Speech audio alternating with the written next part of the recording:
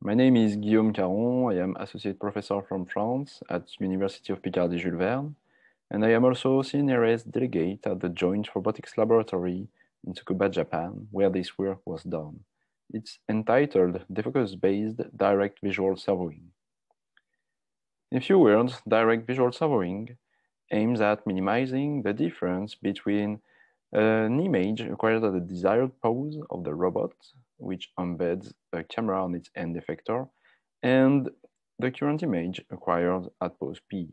The difference between both allows computing the Cartesian control velocity vector to be applied to the camera frame to minimize the error. During the last decade, several works allowed to enlarge the convergence domain of the direct visual servoing. Because at first, photometric visual servoing was accurate at convergence, but suffer of a narrow convergence domain. So recently, 30 centimeters could be reached as the convergence domain extends in terms of translation, even a bit more, 40 centimeters, with a recent reimplementation of the photometric Gaussian mixtures-based visual servoing, or PGMVS for short. The PGMVS considers, instead of images directly, the transform of images as a photometric Gaussian mixtures. It's similar to the Gaussian blur of the images, both the current and the desired. And this allows to cut local minima of the cost function and then to extend the convergence domain. But near convergence, the control law switches to a much lower amount of Gaussian blur in order to retrieve the details and reach the same precision as photometric visual servoing, so sub-millimetric precision. Defocus-based direct visual servoing aims at very similar behavior than PGMVS. So from very blurred images to very sharp images, in order to have both the wide convergence domain and the precision at convergence. But the main difference with respect to PGMs, so photometric Gaussian mixtures, is there is no image processing to make images blurred, but consider the defocus blur. So it's an optical blur obtained with large camera aperture. If we compare, as a short recall, two settings of the same camera. On the left side, the aperture is narrow. On the right side, it's wide open. If we change the depth of the scene or of the camera with respect to the scene, when we have the narrow aperture, images are quite sharp, even if several tens of centimeters are between the camera and the scene. But if we change the camera depth, when the camera aperture is large, defocus blur appear, and the amount of defocus blur depends on the difference of depth. So the interest of defocus is there is no additional degree of freedom compared to the PGM, namely the amount of blur or the extent of the Gaussian blur. And there is no additional computation cost because the blur is directly acquired, so there is no image processing to make images blurred. The counterpart is we need to take into account the defocus blur variation in the control law.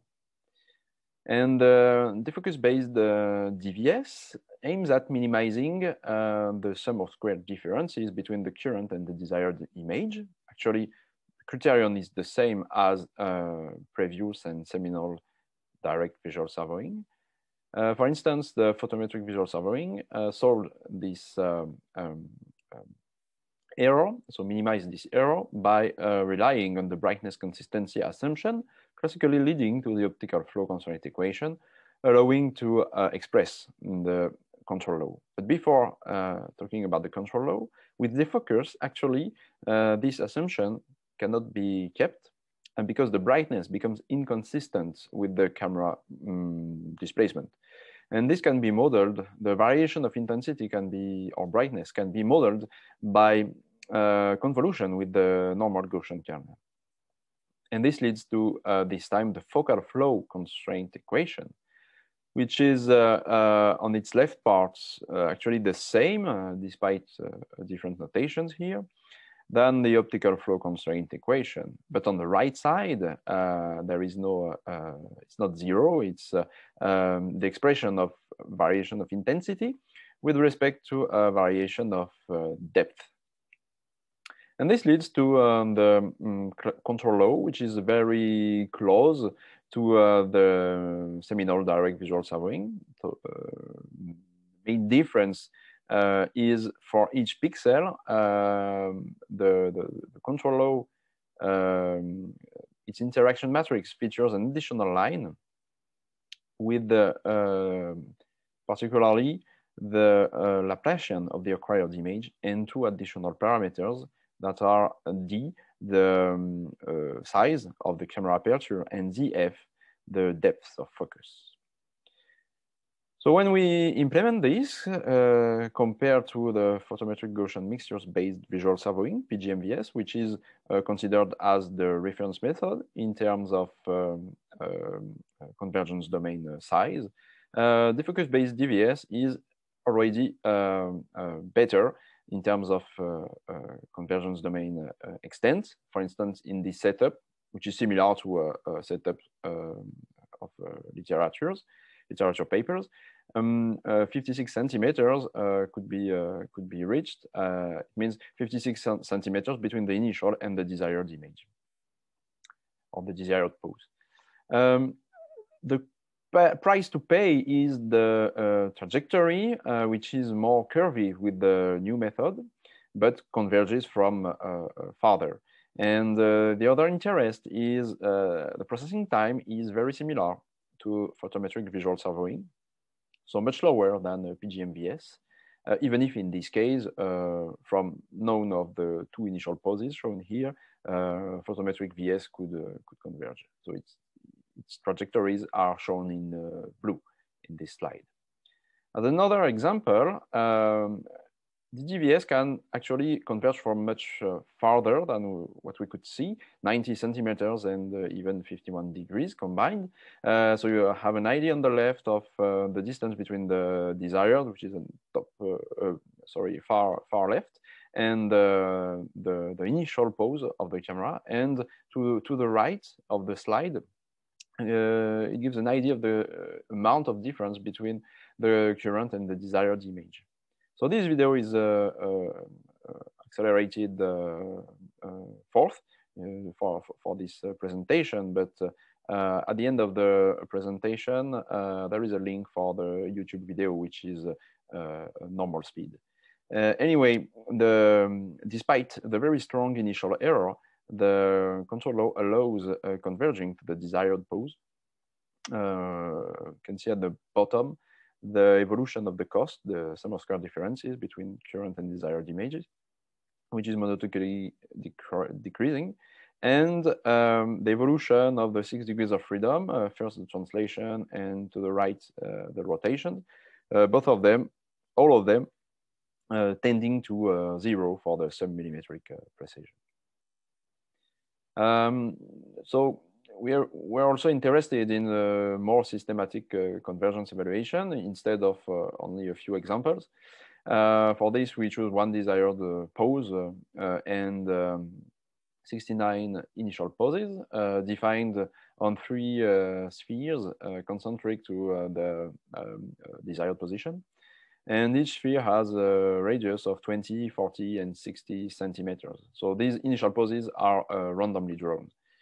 To give a global idea, here are the convergence rates, or the ratios of successful convergence over total tries.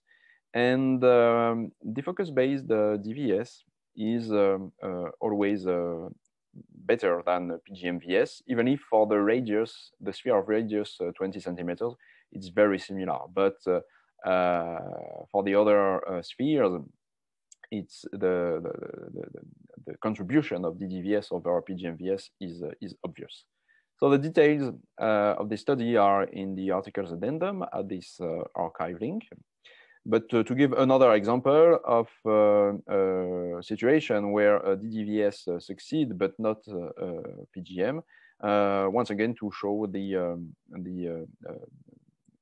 kind of very strong initial error that the DVS could correct. Another interesting experiment is for correcting lateral error only. So here in the setup, you can see on the right side, controlling only 4 degrees of freedom. So we don't control the horizontal rotations. And the desired image is very basic in terms of content. So it looks easier, but actually to allow converging from just a left side initialization, PGMVS, for instance, would increase the blur, then move the camera, and then decrease the blur while moving the camera in order to reach the finest precision. Interestingly, Defocus-based DVS actually features very similar behavior, so increasing the blur and then moving the camera and decreasing the blur to retrieve the highest precision. But the main difference, of course, is to increase the blur, since the blur is the result of the defocus.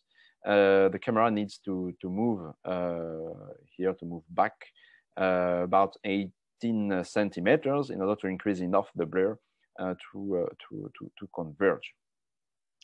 We also wanted to study the effect of slight changes in the scene. And here in this setup, actually, we changed the background between the acquisition of the desired image and the current ones with putting or removing a blue chair.